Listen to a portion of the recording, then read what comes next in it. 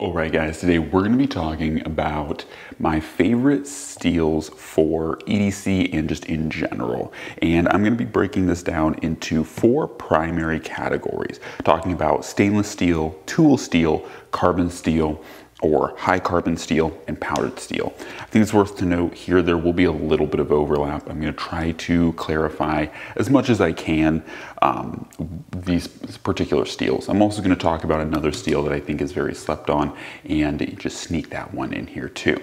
But anyways, let's jump into the first one, which is stainless. So stainless steels, like I said, there are many different types of steels and such out there, but broadly speaking, stainless steels are those that are not particularly powdered metal, so they're not made up of powdered metal, and so therefore they also usually have higher chromium contents and tend to be obviously stainless. I think it's also worth noting too, to a lot of people who are outside of the knife world, stainless steels are one of the most frustrating steels out there because a lot of people will come into knife stores or, like want to buy knives and they want stainless steel thinking that it's stain-proof steel, but literally it is in the name, it is stainless. Does not mean that it is stain-proof, but that it is stainless. So first off, we're going to talk about my kind of 2 picks for this. The runner-up is 14C28N, and this is a really honestly good steel. It's very similar to ABL.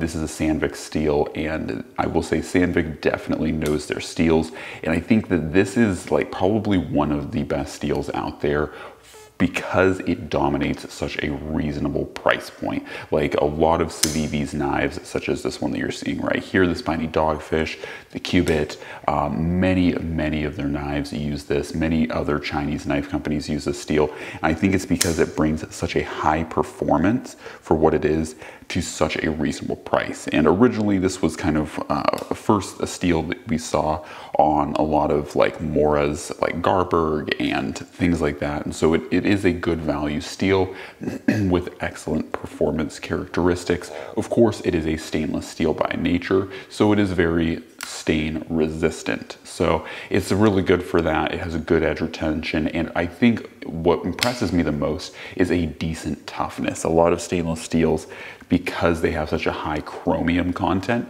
means that they really decrease, like they become more brittle of a knife, or a steel I should say, and so you sacrifice a lot of your toughness to gain that stain resistance, or corrosion resistance. So I think that 14C28N, like ABL, are really impressive steels because they maintain a high level of toughness and corrosion resistance. And that also conversely translates to pretty good edge retention.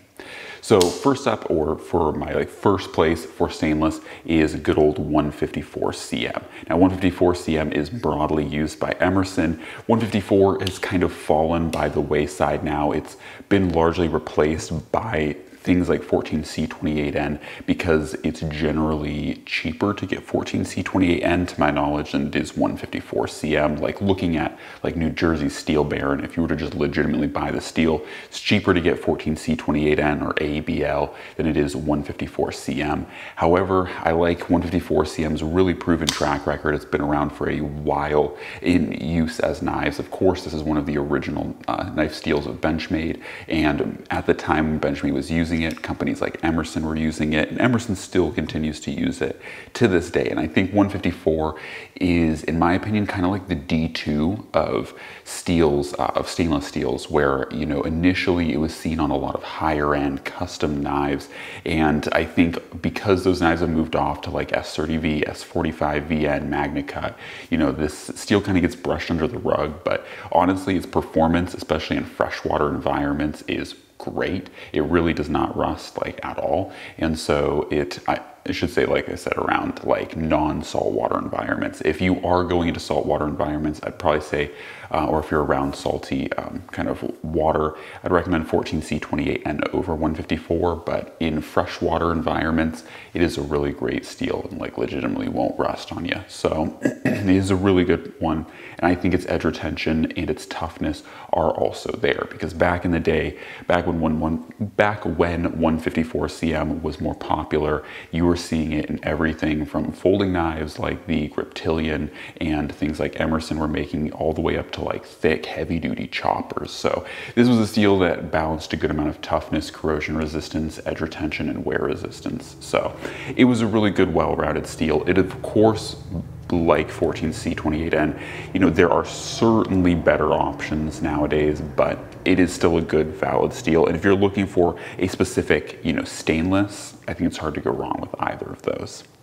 All right, moving into tool steels. Now, I only have one of my options here to show you, and this one might be a little bit, you know, contentious, because some people might really call this more of a powdered metal, because it technically is a powdered metal, but it's going to be CPM 3V. And 3V is a fantastic steel. I have this in many knives, and it is one of the toughest steels out there. Like, genuinely, there are, you know, things like MagnaCut are a really good blend of all around, all purpose steels, but, you know, like, there are a handful of steels, like we'll talk about in a little bit, that are just masters of their trade. And I think CPM 3V, even in comparison to 4V, 15V, 3V is just an incredibly tough steel. Like, it's not the most corrosion resistant, it doesn't have the best edge retention, but my god, you try to like legitimately see knives that you can just pound through, like, you know, like cut up a helicopter with, or a car. Like, this is the kind of steel you can do that with. CPM 3V is incredibly tough, and that is a bit of a pro and a con, because it is hard to sharpen, but at the same time too, it is literally something that you can beat the hell out of, and it just keeps going. So for me, tool steels, when I think of like a tool steel for like a serious outdoor knife, CPM 3V is very high on that list, because it is just incredible. Now, if I had to choose a non-powdered metaled steel, I would say probably 01 tool steel would be my choice. And it's kind of difficult, because some people would probably expect me to say, you know, like, oh, what about D2? And I think D2 is a really well-rounded steel, is a good steel, but I think that 01 performs a lot like the carbon steel choice that I have, and I won't give it away just yet, but 01's very springy. It trades a lot of its corrosion resistance characteristics for a lot of edge retention and durability. So you end up getting a very hard use steel. It's kind of like the CPM 3V, but not like as good as CPM 3V, because it's not powdered and it's not, you know, like as corrosion resistant, but it is one of those steels that has a lot of bounce back to it, can take an absolute punishment. So I like 01 tool steel. If I had to choose a non-powdered steel, I think it's probably the best one, because with A2 and D2 and other tool steels that are more conventionally out there, I think a lot of them are very prone to being brittle and breaking. Especially A2 is very brittle, so you have to be cautious with it. I would say, maybe as an aside, if that doesn't quite float your boats, the S7 tool steel is probably my absolute favorite tool steel. The only reason it's not in this list is because unless you know a custom knife maker, or unless you yourself are a custom knife maker, trying to find a knife made in S7 tool steel is basically impossible. I think I've only encountered one singular company that made a knife that like you could buy like semi-production in S7 tool steel, which I think is a really big shame, because in my opinion, S7 is probably the best tool steel, non-powdered tool steel that you can get, because S stands for shock. And so it was literally a tool steel that was designed to resist shock. So it's a very well-performing steel from all the documentation that's out there. It's just good luck trying to find a knife made in S7. There's no like, you know, production knives made in S7, whereas with 01, Spyderco made a bushcrafting knife out of it. Who is it? LT Wright loves using 01, and so does Battle Horse Knives. So it's more easy to get a knife made out of 01 than S7. Moving into the final category, and this is going to be powdered metals. Like I said, you may see CPM 3V as already being a powdered metal, so. Alright, so before we talk about our last two contestants here, let's talk about carbon steel. Now, carbon steel, I feel like, especially in the last 10 years, has definitely gone the way of the dinosaur, and that's partly for a good reason. Like I said, a lot of the characteristics that we came to love about carbon or high carbon steels have been basically duplicated in a lot of modern steels. Things like MagnaCut really give you like all the advantages of most of your like 1095s and stuff, but with the huge advantage of like, so when you take a look at that, you're like, why choose, you know, a high carbon steel? So the biggest reason I would say is high carbon steels are still like the cheapest steels out there. They're the easiest to manufacture, and they still offer some decent performance. So for me, I would say 5160 spring steel is probably gonna be the best of the best. Now, well heat treated 1095 does exist, and I think that that is a solid contender, but undoubtedly like 5160 is going to take advantage of the best properties of carbon steel. It has a lot of spring, the edge rolls, it doesn't snap or chip. It's going to be a very durable steel to take an absolute beating. It's kind of like the it's like the high carbon version of CPM 3V. And so that's what I would say for me would be a high carbon steel that I would choose. And so there are other options out there, of course, like I said, 1095, 1083, I believe, and 1075 are all existing options. But once you start to get lower and lower, like 1060, 1075, and into that spectrum, you just get edge retention that's incredibly poor. So you get a very durable knife that you can absolutely beat on, but it really doesn't harden that well, and it doesn't hold an edge very well. So you really need that higher carbon content to make carbon steels work. And I think, like, once again, dipping down into like 1075, you basically get all of the cons of carbon steel, but without any of the pros. Like, it rusts like crazy, and it also doesn't hold an edge very well. So it's kind of like the 420 HC of like the carbon knife world. So anyways, moving into the last and final sector, and that is powdered steels. So this one I divide into two, and that is that we have MagnaCut and we have CPM S110V. And I really love S110V because similar to CPM 3V, CPM S110V, in my opinion, is kind of a master of its trade. Is it as corrosion resistant as MagnaCut? No. Is it as tough as MagnaCut? No. But does it have better edge retention than MagnaCut? Yes. Like, it should, depending once again on heat treat, your results may vary. But CPM S110V has higher, or some of the highest wear resistance of any steel. Like CPM S90V and S110V have the highest wear resistance of any steel out there. So what that means is, by wear resistance, is so long as you're not like chipping the edge, snapping it, breaking it, so long as you're not like cutting something that's going to, you know, damage your edge through it being too hard. Like, say you're just cutting paper, you're cutting, you know, rope, you're doing, you know, cutting fibrous materials, you're processing meat, whatever.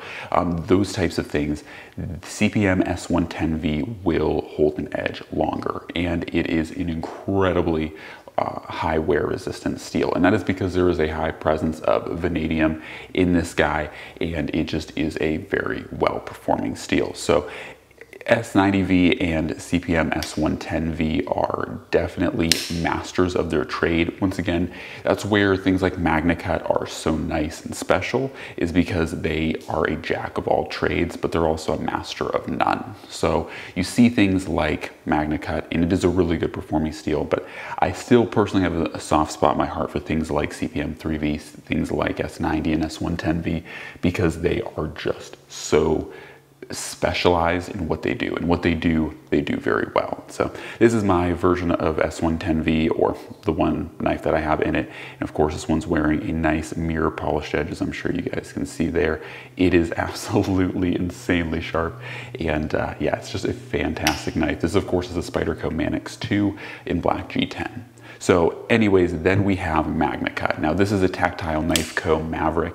I have many knives, well, maybe not many, but I have a handful of knives in MagnaCut. This one's actually, I'm borrowing from a knife friend, but I'd say probably my version that I like the most so far is my American Blade Works Model 1. With the Wharncliffe. But anyways, I certainly have a few versions of MagnaCut, but either way you slice it, MagnaCut is definitely the most well-rounded steel out there, and I'm not the largest fan of it. Once again, there's a lot of people jumping on the boat for MagnaCut, and I partly say that as a pro and a con, but it is a very well-rounded steel, and I think the biggest thing that I'm super happy about MagnaCut's existence is Like I'm seeing a lot of companies like Leatherman, you know, Leatherman's choosing to make their multi-tools have knives in MagnaCut. Like that's a huge jump, because previously like they had some models that had S30V, and S30V is okay, but it's definitely getting long in the tooth. So seeing like companies like Leatherman choosing MagnaCut is a really, really cool thing to see happen. And so I do like that part about it. But as far as the powdered metal steel goes, like I said, it basically, MagnaCut, well heat treated, just does everything well. And so it doesn't necessarily master anything. Once again, it's not going to be as tough as CPM 3V. It's not going to hold an edge quite as long as CPM S110V, but it will do everything very well. Like it's going to be more corrosion resistant than S110V. It's going to be more corrosion resistant than CPM 3V. It's going to do a lot of things that no one particular knife can do, just a little bit better. So it's a very nice steel for those regards, and I'm definitely happy to see it. I'm also happy to see that I don't know the exact prices of MagnaCut, but by and large it does appear that MagnaCut is also I don't want to say a cheaper steel to buy, because I don't think that it's a cheaper steel to buy, but that it is a more affordable steel to buy. So generally speaking, you know, S110V, S90V, a lot of these niche, you know, like M390, a lot of these kind of niche steels are very expensive. Like once again, if you go to the New Jersey Steel Baron or someone like that to just buy the steel, like you're going to be paying a premium. So I like to see that, you know, MagnaCut, at least from what I can tell, is coming in competitive with a lot of other steels like S30, S45VN and stuff like that. So it's not cheap, like it's not as cheap as something like 1095 or ABL, but it's coming in at a more affordable price. And so it's giving especially knife makers the ability to offer a very, very, very well-rounded steel at a more affordable option. And I think that's why you see companies like Leatherman buying into this steel, is this is a steel that they can, you know, afford to put in some of their higher end multi-tools. So anyways, guys, that's kind of my take and experience and kind of understanding of steels and my favorite steels in each one of these categories. Hopefully you enjoyed the video. Hopefully it was informative. As always, God bless, and I'm out.